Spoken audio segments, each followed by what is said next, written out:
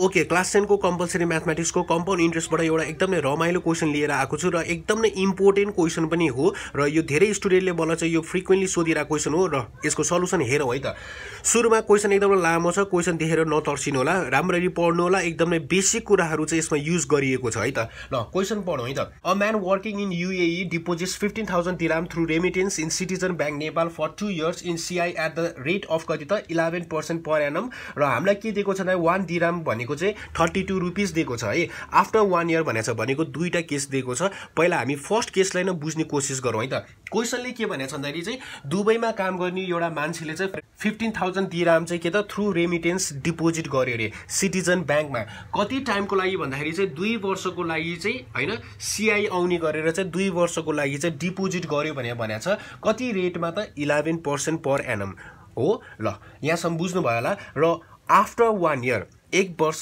पछाडि he deposits अर्को 10,000 dirham चाहिँ के त at the same rate in the same bank चाहिँ डिपोजिट गर्यो भनेको छ। भनेको दुईटा केस छ। फर्स्ट केसमा जाउँ। 2 वर्षको लागि डिपोजिट गरेको थियो तर 1 वर्ष पछाडि उसले फेरि कति डिपोजिट गर्यो त 10,000 डिपोजिट गर्यो भनेदेखि फर्स्ट इयरको लागि भनेको 1 वर्षको लागि पहिला हामी क्याल्कुलेट गरेर हेरौँ है त। सो हामीलाई यहाँ के दिएको छ भन्दाखेरि यहाँ क्याल्कुलेसन अलि लामो हुनसक्छ, त्यही भएर हजुरहरूले पनि कपीमा लेख्दै जानु होला है त। सो हामीलाई यहाँ के दिएको छ भन्दाखेरि यर डिपोजिटेड सम भनौँ है। यर डिपोजिटेड सम है, डिपोजिटेड सम भनेको कति दिएको छ भन्दाखेरि चाहिँ है त्यहाँ हेर्नुहोस् त 15,000 dirham दिएको छ हो। 15,000 dirham दिएको छ। यहाँ कम्प्लिट लेख्नु होला, मैले चाहिँ डी मात्र लेखेँ, बिचमा एकचोटि च्वाट्ट पारिदिउँ है। ल अब यहाँ हेर्नुहोस् है त। क्वेसनले के भनेको छ भन्दाखेरि 1 dirham को कति भनेको छ त 32 रुपियाँ भनेको छ। भन्नाले हामीले कति डिपोजिट गरेको छ त 15,000 डिपोजिट गरेको छ भनेदेखि पहिला 15,000 को कति रुपीज हुन्छ त्यो क्याल्कुलेट गरौँ है त। So according to the exchange rate है, यहाँ हेर्नुहोस् है त, अकर्डिङ टु एक्सचेन्ज रेट है। एक्सचेन्ज रेटले के भन्छ भन्दाखेरि चाहिँ अकर्डिङ टु एक्सचेन्ज रेट है के भन्छ त 1 dirham, यहाँ कम्प्लिट लेख्नु होला है, मैले चाहिँ डी मात्र लेखेँ। सो 1 dirham भनेको कति छ त रुपीज 32 छ हो। भनेदेखि 15,000 को कति हुन्छ भन्दाखेरि चाहिँ 15,000 dirham को कति हुन्छ त। ल क्याल्कुलेसन गर्नु होला, हजुरहरूले क्याल्कुलेटर हान्नु होला है। सो 15,000 इन्टु कति भयो त 32 भयो र यसलाई क्याल्कुलेसन गर्नुभयो भनेदेखि दिस विल गिभ यु, यसले कति दिन्छ भन्दाखेरि रुपीज 4,80,000 दिन्छ। कतिले त 4,80,000। भन्नाले उसले कति डिपोजिट गर्यो भन्दाखेरि 4,80,000 डिपोजिट गर्यो।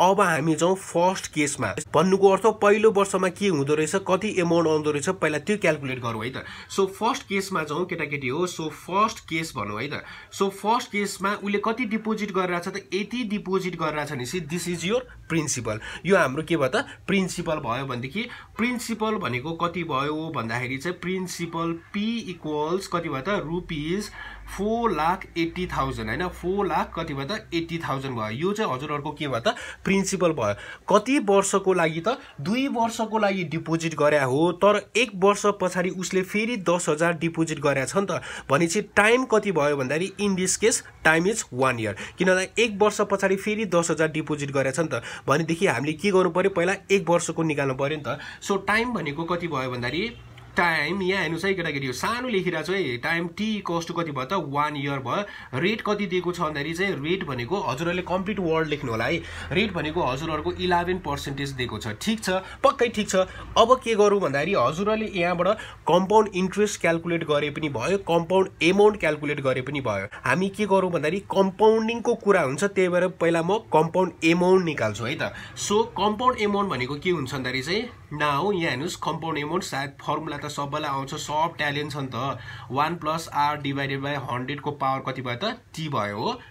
ठिक छ, एनुअली हो नि त। सो एनुअलको फर्मुला लगाउनु पर्यो है। पी भनेको कति छ हेर्नुहोस् त 4,80,000 छ हैन, 4,80,000। अब मैले क्याल्कुलेसन गर्दै गर्दा हजुरहरूले पनि गर्नु होला कपीमा है। 1 + कति भयो त रेट भनेको 11 डिभाइडेड बाई 100, टाइम कति दिएको छ त 1 year दिएको छ। सो 1 भयो। अब यसलाई क्याल्कुलेसन गर्नुभयो भनेदेखि यसले कति दिन्छ भन्दाखेरि चाहिँ 480 तीनटा 0 हो इन्टु अब एलसिएम लिनुभयो भने 100 + 11 111 बाई 100 हुन्छ। त्यो भनेको कति भयो 1.1 हुन्छ। सो 1.1 हुन्छ, त्यसको पावर 1 भनेको त त्यति नै त हो नि हैन। अब यसलाई फर्दर सिम्प्लिफाई गर्नुभयो भने यसले कति दिन्छ भन्दाखेरि मल्टिप्लाई गर्नुहोस् त, क्याल्कुलेटर जिन्दाबाद भन्दै। ल यसले कति दिन्छ भन्दाखेरि 5,00,000 5,32,800 कति रे 5,32,800 दिन्छ यसको मिनिङ फर्स्ट केसमा उसको कम्पाउन्ड एमाउन्ट कति भयो भन्दाखेरि 5,32,800 हुँदो रहेछ बुझ्नुभयो यसको मिनिङ एक वर्षको इनमा उसको हातमा कति पर्दो रहेछ भन्दाखेरि 5,32,800 पर्दो रहेछ हो ल अब हामी पहिला के क्याल्कुलेट गरौँ भन्दाखेरि यसको इन्ट्रेस्ट कति रहेछ उसले कति इन्ट्रेस्ट पायो त फर्स्ट इयरमा कति इन्ट्रेस्ट पायो त्यो क्याल्कुलेट गरौँ है त किन भन्दाखेरि यहाँ हेर्नुहोस् त फर्स्ट इयर र सेकेन्ड इयरको हामीले के गर्नुपर्ने छ त सीआईलाई कम्पेयर गर्नुपर्ने छ भनेदेखि CI for the first year पहिल्यै क्याल्कुलेट गरौँ या अहिले क्याल्कुलेट गरिहालौँ है त so you can say that therefore CI for first year है सीआई फर फर्स्ट इयरको सीआई भनेको कति हुन्छ ल भन्नुस् त सीआई फर फर्स्ट इयरलाई मैले CI1 ले रिप्रेजेन्ट गरेँ है त सो कम्पाउन्ड इन्ट्रेस्ट निकाल्ने फर्मुला भनेको त सिम्पली के हो त कम्पाउन्ड एमाउन्ट माइनस प्रिन्सिपल हो compound amount minus principal so CI1 भनेको कति हुन्छ भन्दाखेरि चाहिँ क्याल्कुलेटर हान्नु होला कम्पाउन्ड एमाउन्ट कति आएको छ भन्दाखेरि चाहिँ 5,32,800 माइनस प्रिन्सिपल कति छ फर्स्ट केसमा 4,80,000 छ 4,80,000 छ यो चाहिँ हाम्रो प्रिन्सिपल भयो फर द फर्स्ट केस भनेदेखि अब हजुरहरुको compound interest for the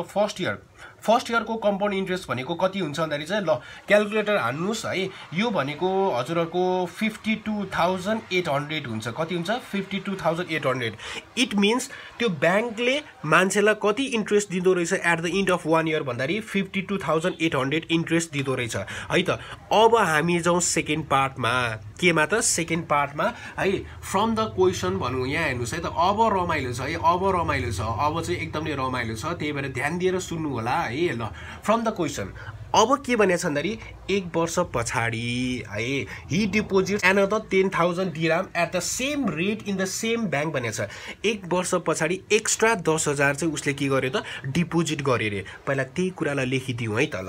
extra के भनेछ त एक्स्ट्रा यहाँ हेर्नुहोस् है त एक्स्ट्रा 10,000 हैन एक्स्ट्रा 10,000 दिराम लेख्नु होला है दिराम इज डिपोजिटेड हो यो डिपोजिट गर्यो भनेर भनेछ इज डिपोजिटेड अलिकति अर्दन जस्तो लागिरहेछ त्यही भएर अक्षर अलि सानो लेखिरहेछ है त 10,000 दिराम डिपोजिट गर्यो भनेछ है अब यहाँ हेर्नुस् है त अब एकदमै इम्पोर्टेन्ट पार्ट आइरहेछ है त बट दिस टाइम यो बेलामा के भयो त एनसी भनेको नेपाल करेन्सी नेपाली करेन्सी चाहिँ के भयो त रिभ्यालुएट भयो बाइ 5% रे भन्नाले नेपाली करेन्सी चाहिँ 5% ले रिभ्यालुएट भयो रिभ्यालुएट भएको मिनिङ के हो त भन्दाखेरि प्राय स्टुडेन्टले के भन्छ भन्दाखेरि डिभ्यालुएट भनेको प्लस गर्ने रिभ्यालुएट भनेको माइनस गर्ने भने भन्छ पहिला त्यसको मिनिङ त बुझ्नु पर्यो नि यो रिभ्यालुएटको मिनिङ के भन्दाखेरि इन्टरनेशनल मार्केटमा नेपाली करेन्सीको भ्यालु बढ्यो भने हो के रे त रिभ्यालुएटको मिनिङ नेपाली करेन्सीको भ्यालु बढ्यो भनेको नेपाली करेन्सीको भ्यालु बढ्यो भन्नुको अर्थ दिरामको भ्यालु के भयो त घट्यो दिरामको भ्यालु के भयो त घट्यो त्यही भएर यहाँ हेर्नुस् है त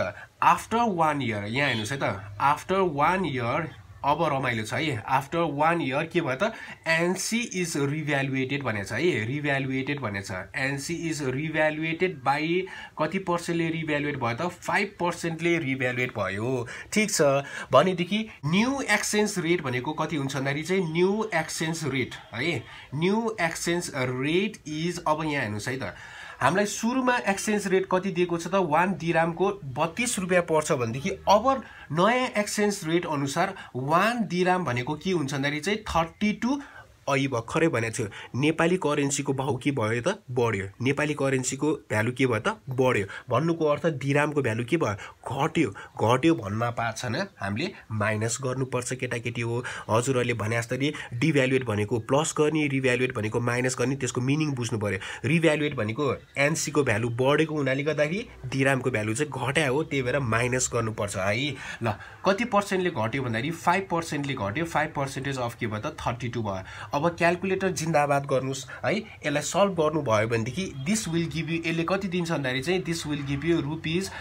30.4 दिन्छ कति दिन्छ रे 30.4 भन्नाले अब चाहिँ नयाँ एक्सचेन्ज रेट अनुसार 1 दिरामको लागि कति पे गर्नु पर्यो त 30.4 रुपीस पे गर्नु पर्यो बुझ्नुभयो पक्कै बुझ्नुहुन्छ टाउको कनाएर बस्ने हैन केटाकेटी हो यसलाई बुझ्ने प्रयास गरौँ टाउको कनाएर हुँदैन है ल अब 1 दिरामको 30.4 रुपीस हुन्छ भनेदेखि सेकेन्ड केसमा दोस्रो वर्ष उसले कति डिपोजिट गर्यो भनेर भनेछ त 10000 भनेछ भनेदेखि 10000 को क्याल्कुलेट गरौँ त सो 10000 दिराम हैन 10000 दिराम भनेको कति हुने भयो भन्दाखेरि रुपीस 10000 हो 10000 इन्टु 30.4 हुने भयो अब यो भनेको क्याल्कुलेटर जिन्दाबाद कति हुन्छ भन्दाखेरि चाहिँ 3,04,000 कति रे त 3,04,000 भन्नाले उसले 10,000 डिपोजिट गर्यो भन्नुको मिनिङ उसले कति डिपोजिट गर्यो त रिभ्यालुएट भएपछि उसले कति डिपोजिट गर्यो भन्दाखेरि 3,04,000 चाहिँ डिपोजिट गर्यो अब जो हामी सेकेन्ड केसमा let's go into the second case बल्ल हामी सेकेन्ड केसमा जाँदैछौँ है केटाकेटी हो आत्तिनु भएन ल सेकेन्ड केसमा जाउँ त है सेकेन्ड केसमा के भनेछ भन्दाखेरि जेसुकै भन्नुस् नभन्नु होला है सो सेकेन्ड केसमा के भनेछ भन्दाखेरि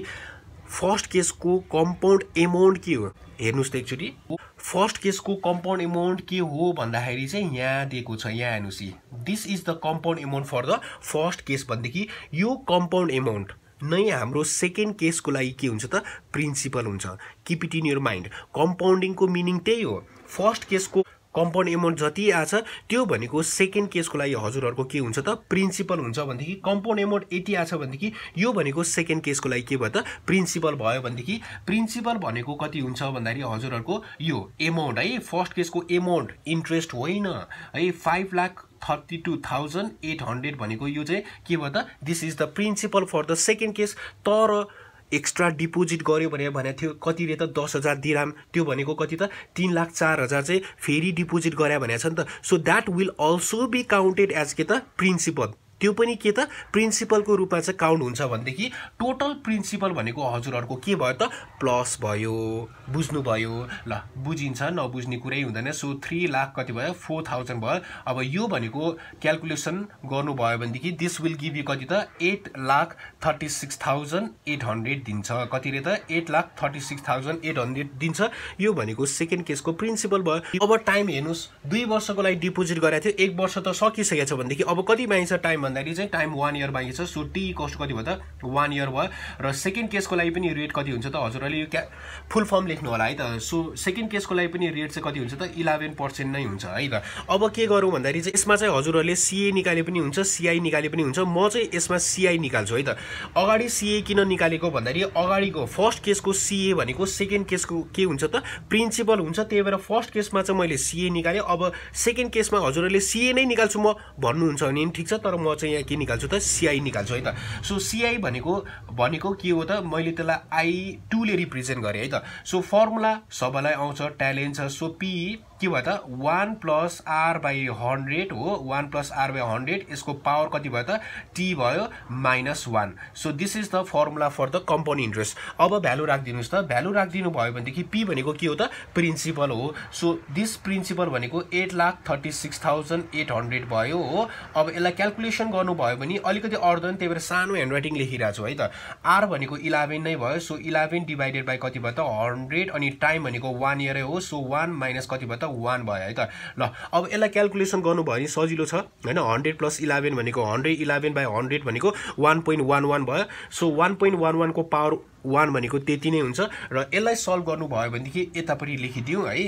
अब यसलाई सल्भ गर्नु भयो भनेदेखि CI2 भनेको कति हुन्छ भन्दाखेरि चाहिँ 8,36,800 इन्टु है अब यो 1.11 हुन्छ -1 भनेको दिस विल गिभ यु 0.11 हुन्छ यसलाई हजुरहरुले क्याल्कुलेटरमा हान्नु सक्नुहुन्छ नो प्रब्लम अब यो भनेको चाहिँ कति हुन्छ भन्दाखेरि चाहिँ दिस विल गिभ यु 92,048 92048 आउँछ भनेको 92,048 आउँछ यो भनेको चाहिँ this is the total interest for the second year दोस्रो वर्षको लागि सेकेन्ड इयरको लागि चाहिँ इन्ट्रेस्ट कति भयो त 92,048 भयो है त अब क्वेशनले के सोधेको छ हेरौँ है त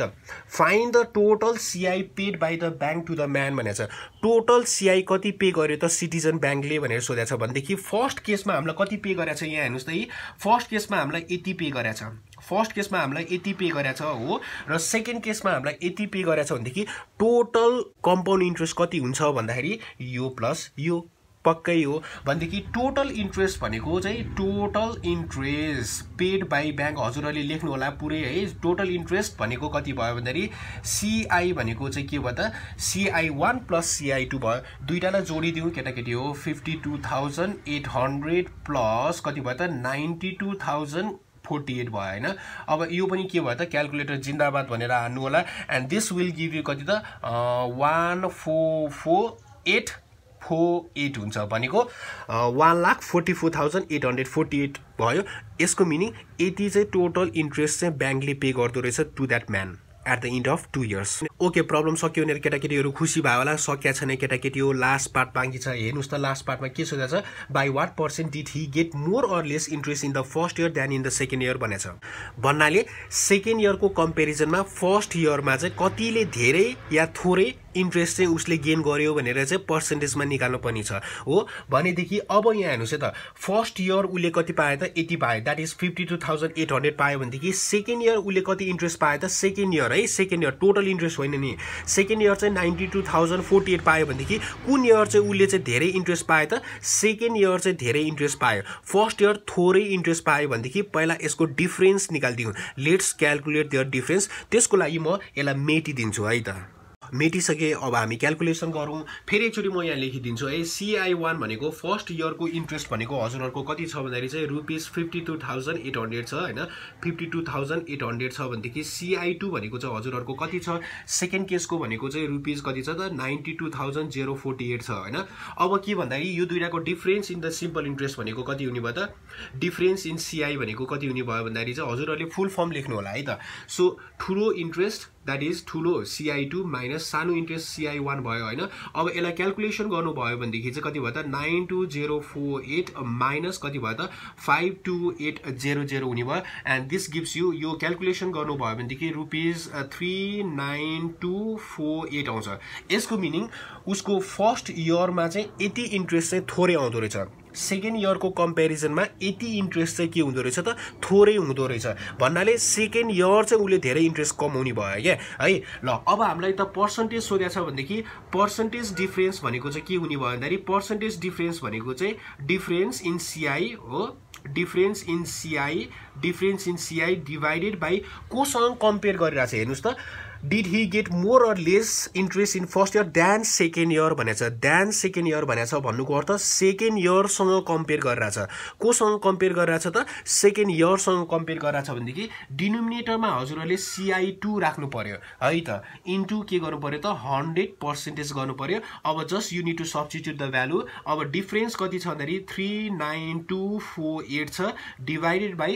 compound interest for the second case भनेको कति छ हेर्नुस् त त्यहाँ 92,048 हैन इन्टु 100% अब क्याल्कुलेटर जिन्दाबाद केटाकेटी हो भनेदेखि लास्टमा क्याल्कुलेटर गर्नुभयो भनेदेखि 42 यसले कति दिन्छ भन्दाखेरि 64 दिन्छ राउन्ड अफ गर्दाखेरि यो भनेको 42.64% हुन्छ यसको मिनिङ के हो भन्दाखेरि चाहिँ त्यो मान्छेले के भयो त 42.64% चाहिँ लेस इन्ट्रेस्ट पाउँदो रहेछ in first year then in second year 80% चाहिँ थोरै पाउने भयो क्या फर्स्ट इयरमा in comparison to second year है त सो लास्टमा कन्क्लुजन लेख्नु होला यहाँ हजुरहरूले लेख्नु होला म यहाँ लेख्न अड्दैन है त्यही भएर हजुरहरूले लेख्नु होला therefore a man gets 42.64% lace interest in first year then in second year भनेर कन्क्लुजन लेख्नु होला है त